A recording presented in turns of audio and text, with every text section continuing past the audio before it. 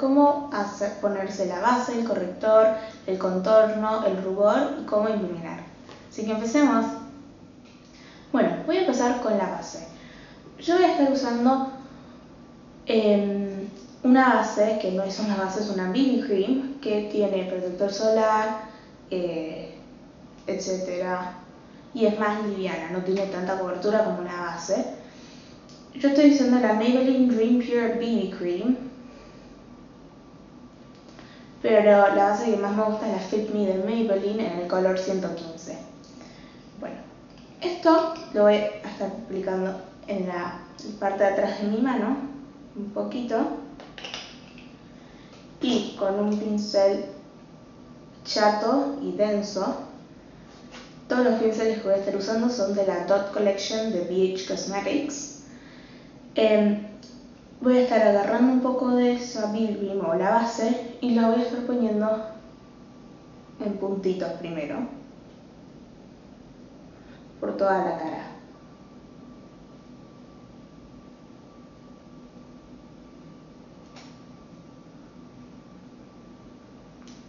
Y después lo que me sobra lo agarro así y empiezo a difuminar.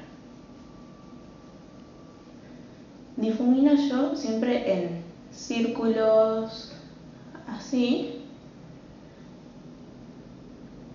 y después lo que me gusta hacer es pasar el pincel o la brocha para abajo para que los pelitos de la cara se peinen y que quede un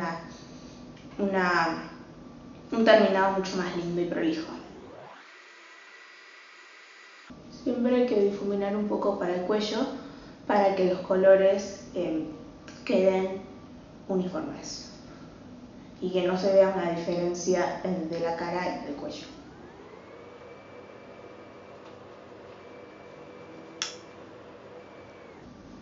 Bueno, cuando terminé, pueden ver, no tiene una alta cobertura esto, es muy suave. Lo que voy a hacer es ponerme el corrector. Yo a veces uso solo un corrector y a veces uso dos. Cuando uso dos correctores es para que el color de las ojeras se neutralice. El color de mis ojeras es más como violeta y el color en el círculo de los colores, el color opuesto es el amarillo. Yo acá tengo un corrector de KIKO Milano Skin Evolution en el color 01 que es más amarillo, entonces lo que va a hacer es neutralizar el color violeta. Entonces voy a estar poniéndome eso y lo voy a estar difuminando con una brocha así chata de corrector. Esto es como un crayón y le voy a estar poniendo solo donde tengo ese color para neutralizar.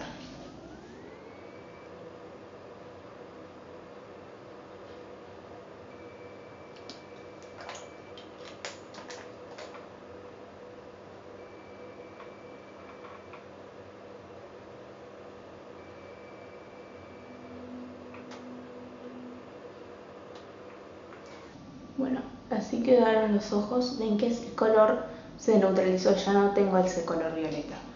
Lo que voy a hacer ahora, como este corrector es un poquitito oscuro y tiende al amarillo, me voy a estar poniendo otro corrector, que es el Fit Me de Maybelline en el color 15, que es un color más neutral y más claro. Lo que voy a estar haciendo con esto es poniéndolo no tan cerca del ojo, sino que un poquito más abajo, un poquito así. Lo que va a hacer esto es iluminar y también cubrir lo que nos queda de la ojera. Yo también me hago primero a veces los ojos para que después con este paso limpiar bien lo que se pueda haber caído de un poco de sombra.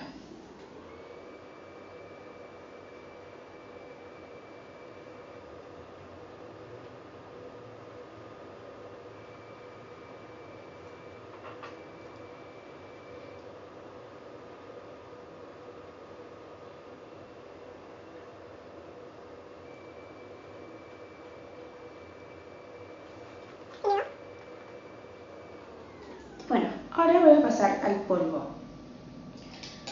Voy a estar usando polvo suelto y polvo compacto. Con el polvo suelto voy a estar usando el HD Setting Powder de ELF con la esponjita que viene. Y lo que voy a estar haciendo es voy a agarrar un poco con la esponjita y me lo voy a estar poniendo abajo del ojo. Mucha cantidad. Esta es la técnica del baking. Lo que va a hacer es como cocinar el corrector y la base y la va como a sellar más o menos.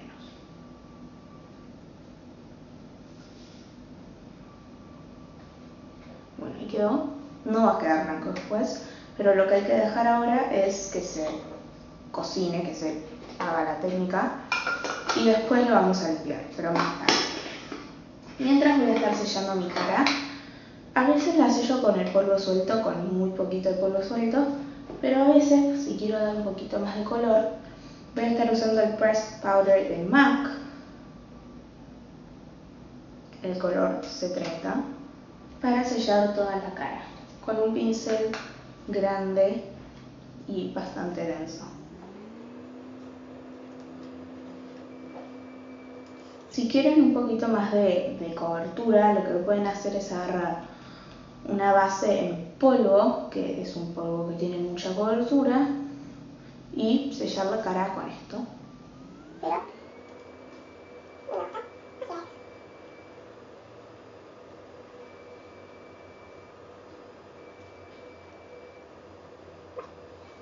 Ahora,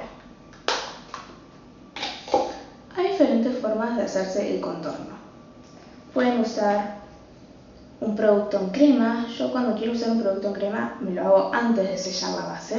Este es el Sculpting Touch Creamy Stick Contour de KIKO en el color 201. Este es como un stick, entonces se lo pueden aplicar así un poquito, o pueden agarrar una brocha, pasárselo por arriba y hacer una línea bien definida. Pero hoy no quiero hacer eso. Hoy voy a estar usando polvos. Voy a estar usando dos tipos de polvo. Uno va a ser más para broncear y otro más para hacer los contornos. Esta es la ELF Contour Palette. Yo a veces sellaba, porque ya no me queda más, con esa sombra. Pero para hacer el contorno, a mí me gusta usar esa sombra oscura. Entonces, hay una técnica que se usa un pincel así de abanico. Entonces se agarra la sombra o el polvo con el pincel y después, esto nos va a dar una línea muy precisa, se pone justo abajo del hueso, de este hueso, justo acá, así, y después ponemos el pincel más paralelo a la cara para difuminar siempre para arriba.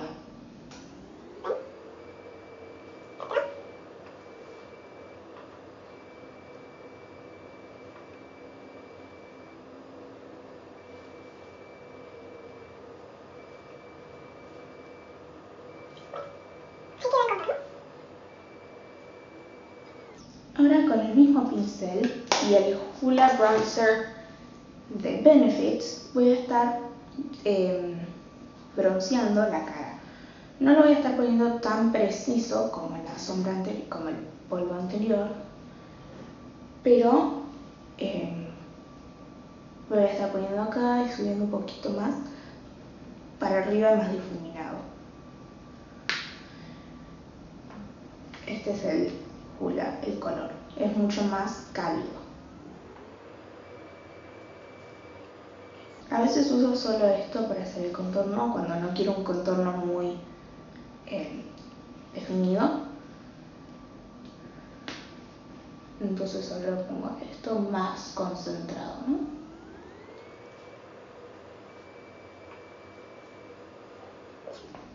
Ahí estamos. Y ahora lo que me gusta hacer es volver a agarrar el polvo suelto de ELF y limpiar acá abajo. También vamos a volver a hacer la técnica del baking, pero lo que vamos a hacer acá es limpiar bien y hacer que quede un contorno bien definido.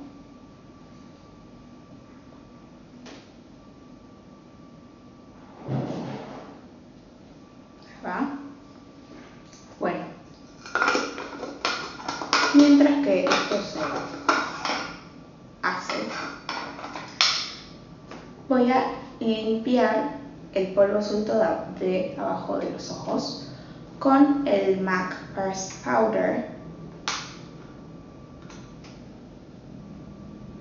y un pincel grandecito.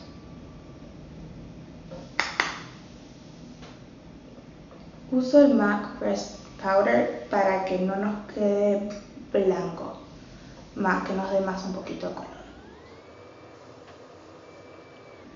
También a veces uso el polvo que viene en el ELF Contour Palette, el que les mostré que no me quedaba casi nada.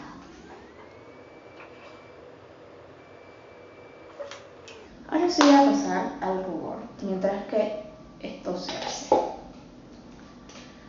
Hay varios rubores que me gustan. Me gusta el Pure Color Blush de Estée Lauder en el color Lover's Blush. Y también, obviamente, me encanta el Orgasm de NARS.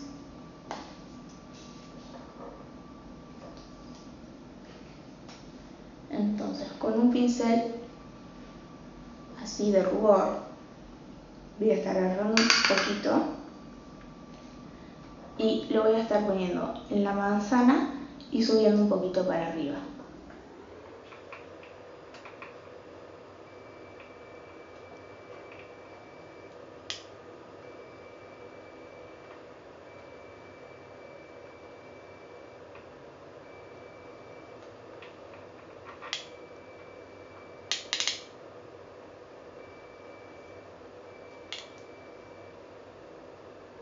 Cuando ya no queda casi nada de producto en el pincel, voy a difuminar un poquito.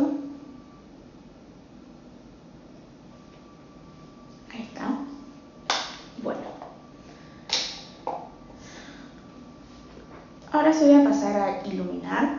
Voy a estar usando el L'Oreal True Match LUMI.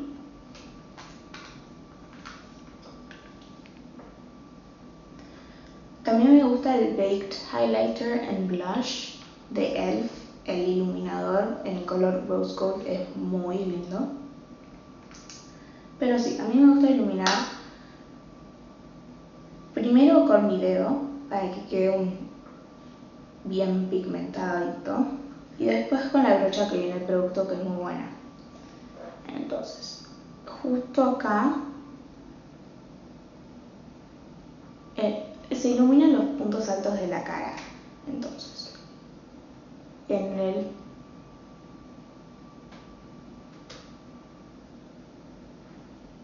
huesito de los cachetes,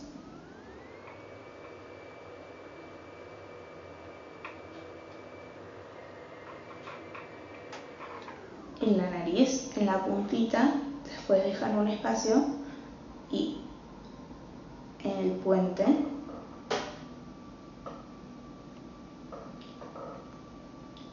en el arco de Cupido, justo acá arriba del labio,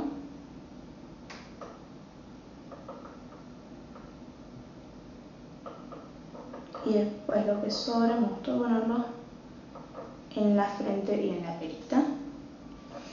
Y ahora con el pincel sin el producto voy a difuminar un poco.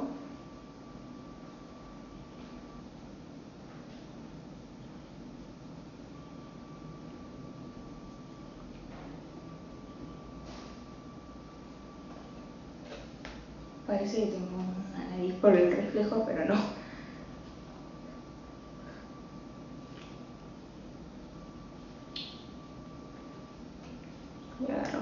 más para los cachetes.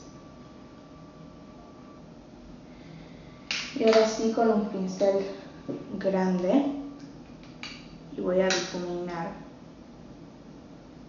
todo.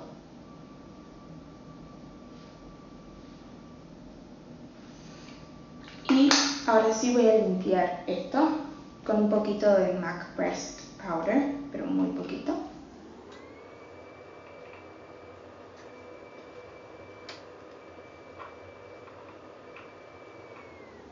Y ahora sí voy a difuminar todo junto, el iluminador, el rubor y el contorno.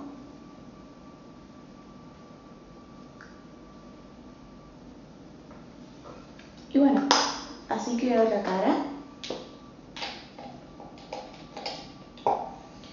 Obviamente si se están haciendo un look más, que lo van a usar más, usen primer, que va antes de todo, que es para cubrir los poros y que la cara sea mucho más suave.